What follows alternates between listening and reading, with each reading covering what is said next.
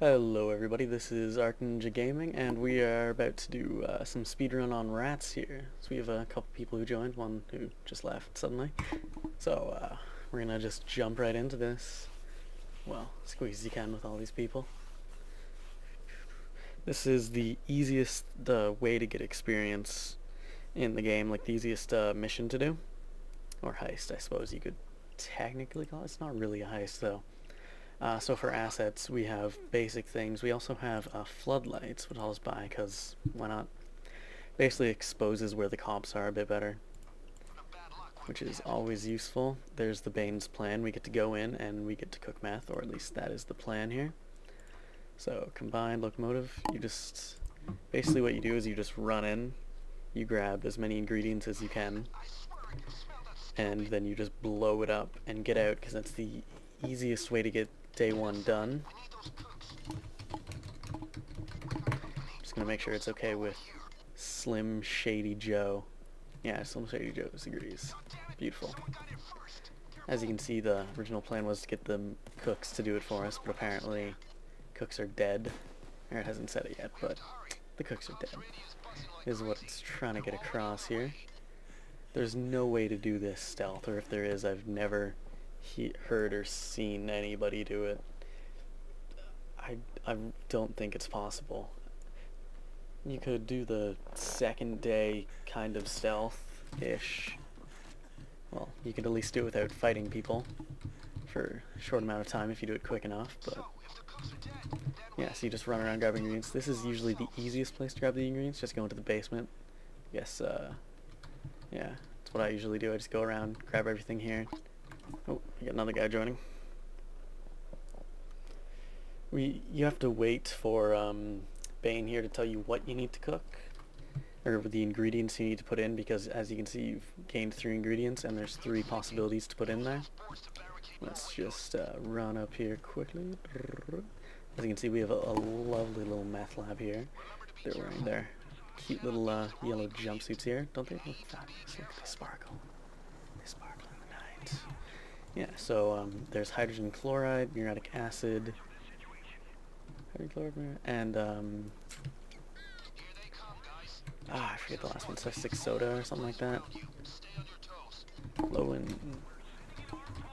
I mean, of course, when you have the option, you always try and blow things. It's the only way to get around. So yeah, you have to pick the exact opposite of what he says. At a point, he'll tell you what you need to put in to start cooking. You're supposed to cook about 3 batches. You can trade it in a later mission for intel, so you don't have to fight, but it's very easy to just bust in and fight anyways. It's not worth spending the time here and risking yourself dying doing this, because it takes a while to cook. Like, after you get told the ingredients, he goes 1 ingredient at a time, and you always have to wait on him. It just takes too long. Even for the first ingredients, probably it's between like 2 and 3 minutes usually pops up and tells you what you want to cook, so it takes a bit of time normally. And then when you do, if you try and cook 3 whole bags, that's about 3 ingredients per bag. It adds up and it ends up taking a while. And the whole point of rats really is speedrunning for experience. You can do rats to get a fair amount of money. Oh, he wants hydrogen chloride, so you put in something different. Caustic soda there. As you can see, it catches on fire. Oh, that guy better get out of there. Oh yeah, he's good. Oh, taser. Ah, I hate stuns. Alright, we're good. Everybody's alive. Fire. Oh, yeah. Even with high armor, it's dangerous. I still have no ammo. Oh, I'm gonna go down, I think. Yep. Oh, I still have no ammo. I misjudged the time to reload so much. So I keep trying to move and sprint, but I can't do that at the same time right now. For some reason they're coming to save me. Usually the easier thing to do is just get to the van to get out, because again, it's all about speed. You can still escape with only 3 people.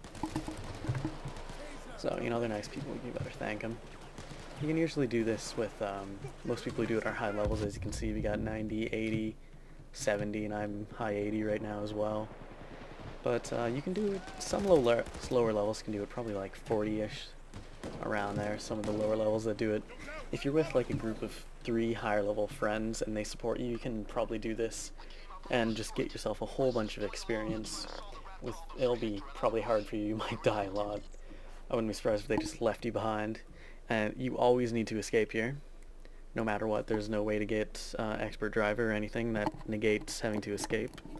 It's just how the mission works. Mostly, well, probably because speed run. There's a couple different possibilities for this one. You can well, you can't choose, of course. It's random what the escape is. I usually put on lower level armor just in case it's the one where you can run fast. One of them is a garage escape, so you just have to run out. Oh no, we have overpass escape here, which means we're gonna have to hold out. So I'm gonna put on some bigger armor, and yeah, just get ready to go here. Oh, we got a new guy joining. Laser Edge? I think he's a new guy. Yeah. Lovely connection we got here. Yeah.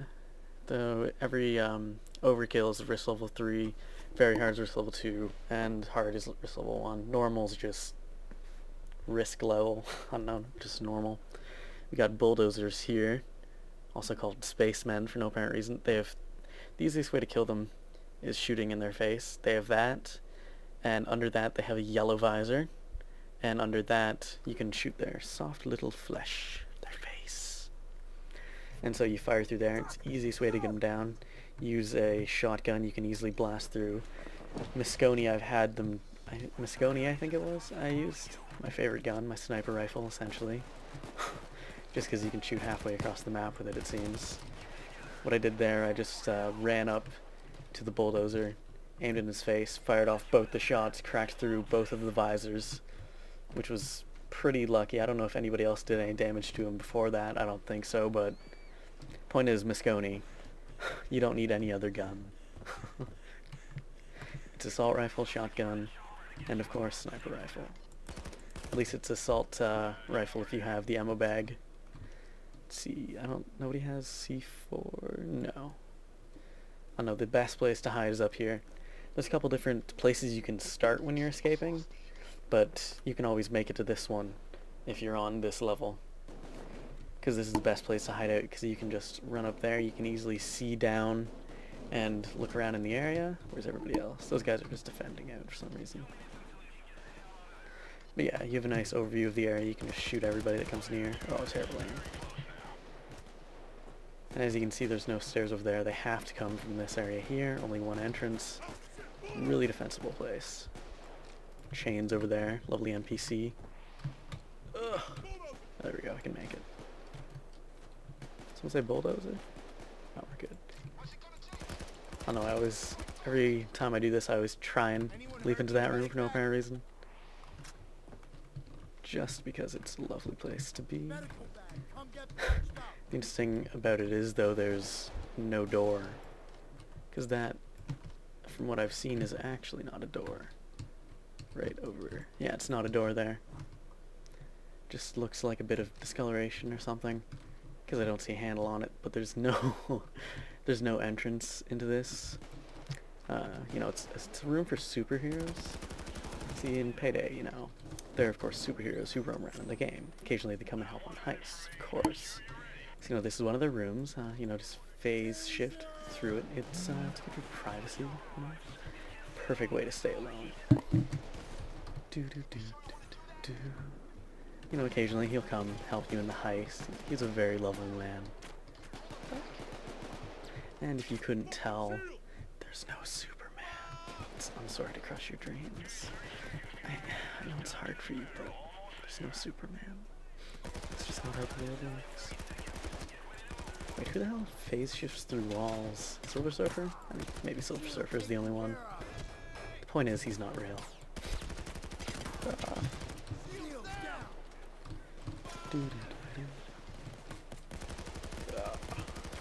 They're pretty generous with the hit. You can usually miss them by a fair bit and they'll still hit them. Very generous with the hit counters there. Oh, here we go. There's a couple different places where the helicopter can come.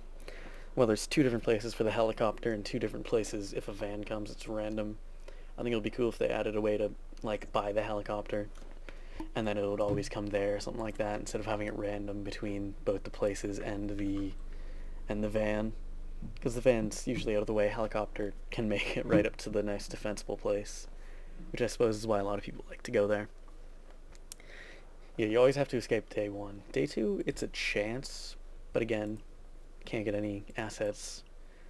I usually like to go for light armor here, just so you can run and do everything. You want C4 trip mines, because at higher levels, once you get trip mines, you can upgrade it into C4, so you can just blow up in safes, because we're trying to farm for intel here for a later mission. If you had cooked the meth in the last mission, what you could do is, let's see, that van up there, you could throw 3 bags of it in there to trade to these guys, and they would give you the intel because they're nice. And, you know, you gave them coke, which is always lovely. Oh, one bad thing about having low armor on, you just get torn down. Armor's very important. Where am I going? Here. No safe, no entrance. Nope. Let's see, you're looking for safes here. Oh. People usually take a fair bit of beatdowns. Would have thought in the movies, fucking one hit, knocked unconscious 8 hours. This game, not even have any armor, you have to hit him a whole bunch. Especially lovely chains. Ooh, intel. Beautiful. Got pretty lucky there for a safe I opened. If you don't get it in time, the Mendozas, the little gangsters here, they can burn it, so you won't be able to use it. What it does is, in the next mission, the whole point of this is to kill rats. Rats being people who have betrayed these drug dealer lords here. Switch to my actual gun. Oh, knocked out. Yeah, the whole point of it is to kill the rats on the next mission. They're aboard a bus, they're escaping. And the codes are to deactivate some C4 on the bus.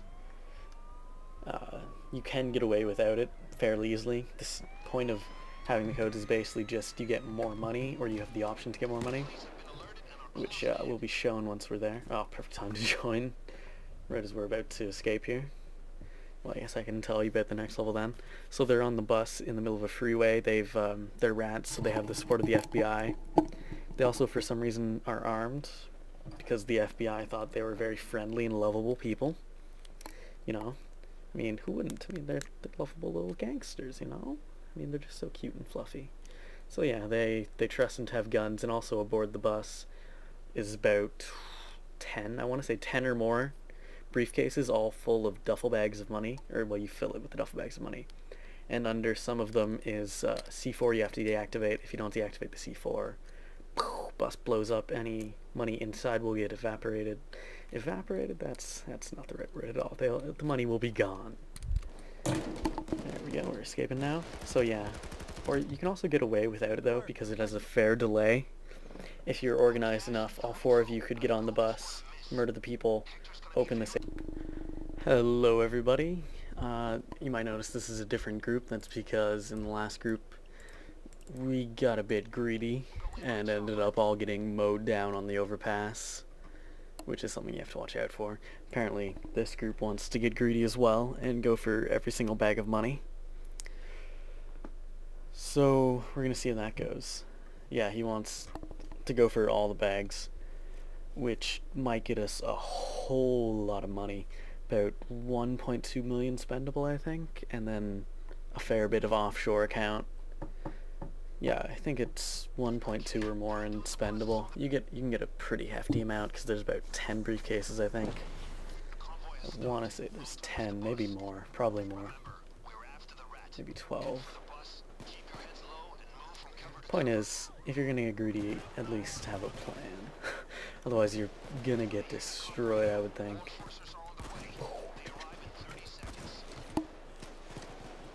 Oh no, recently I've been shying away from my favorite Moscone gun for this little bastard.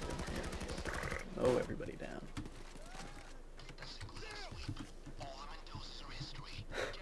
As you can see, tattoos, cigarettes. Damn, so many of these. Look at them. Almost every single one of these people has a cigarette, and luckily they have suction lips too. I mean, that's one of the features of the brand new Mendoza model, actually. They come included with a built-in cigarette holder. It's suction too. Also, same with the glasses. Ah! Point is, new Mendoza's totally worth it. Look at this. can even hold the gun by the tip. That's how advanced this is. You don't even have to hold the trigger. He has telepathy with his weapon, you see? Oh, ah, damn.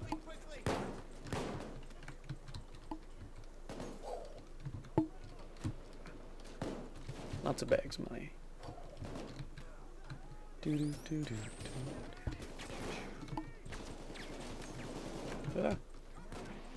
And of course, if you don't diffuse the C4 under the bags of money, you can see there's money right there. If you don't diffuse the C4 under it, then you're in for a bad time. Yeah. You're in for a bad time because the bus is going to blow up and burn all the money. Oh, it's terrible at throwing. There we go. Oh, I think somebody's turret ran out. And now each of these bags is, I want to say, just under 300,000, I think. So you get a fair bit of money from this. Oh. Omega's almost down too, it looks like. Might have to go help him. Oh, he's good. Did we... I don't think we got everything yet. Still at least a couple bags in there. No, we got all of it. Now the hard part, staying alive after all this, it's a bit ridiculous.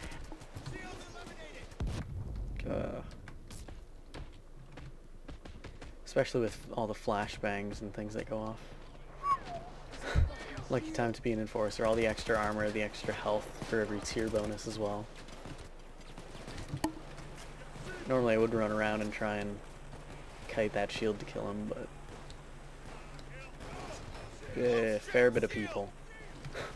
That's the one good time it is to have the gauge weapon. There you go. 230,000 for each of these bags. Oh, no you don't. Get the hell away from my money. If I'm almost gonna die, I'm gonna get it all. I don't know, I think with this group we're doing pretty good. Pretty sure somebody bought the Ace Pilot, which allows you to get here, or allows it to get here a bit earlier. No, you can easily miss though, like, you can easily miss throwing the money into this. In this overstuffed chopper. Who's getting tased? Omega. You can easily miss. You can even overshoot it and it'll land right there. It's happened a couple times to me. It's pretty annoying. You can't, you just lose the money.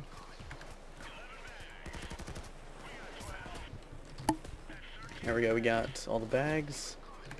Oh, sliver of health left. I've been graced by one of the superheroes, who of course frequent in this game.